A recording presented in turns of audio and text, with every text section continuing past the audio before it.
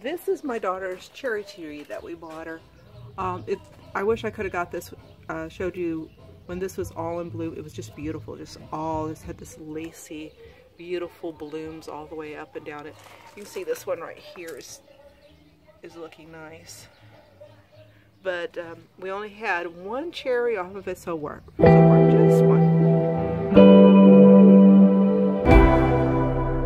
These are my my daughter's cherries. This is actually my daughter's cherry tree. She had asked us to get this for her. Of course, I'm taking care of it. But yeah, there's a lot of cherries on here, and I did find a grasshopper chomping on one of them, and you can see there's a bite taken out of this one here. And I hate those things. I really hate grasshoppers. They look like an alien from another planet. Okay, so anyway, here's more of them. Here's something's been feeding on. There's some more over here. They're doing really well. So this has to be harvested today. So I'll probably have to come out here in a little bit. But hi, this is me again.